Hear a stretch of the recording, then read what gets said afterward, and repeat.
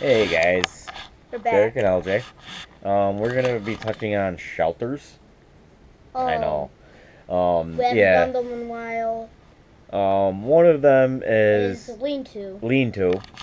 It's not your typical shelter, as in four walls and a Camping roof or the door, or camping and can't all or that. anything like that. Or your anything like that. Camping with the lean-to is actually really good for camping because it's not really good for camping because the tree the tree could fall.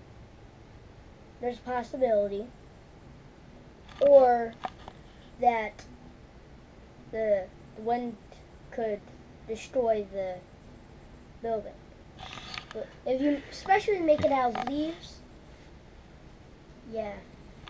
So basically, what he's saying is lean-tos are can be destroyed, which on the contrary, they are, depending on how well built they are, they can Yeah. actually last. One of the big things is you want to make sure they're more in a clearing, away from uh, anything that can fall, like a tree or damaging winds, which Could damage. either way, if you get a good enough wind, it will damage it either way.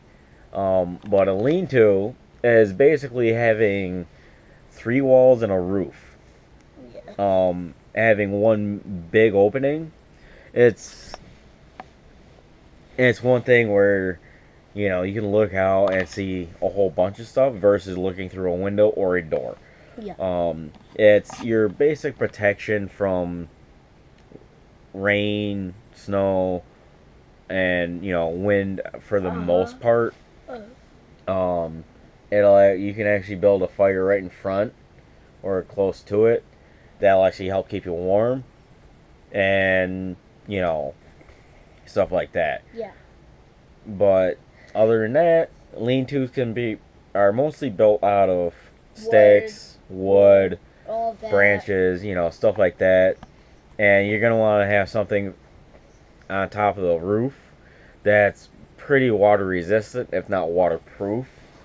Um, Pretty much anything you can find out in nature. Yes. We'll actually be touching on more on shelters.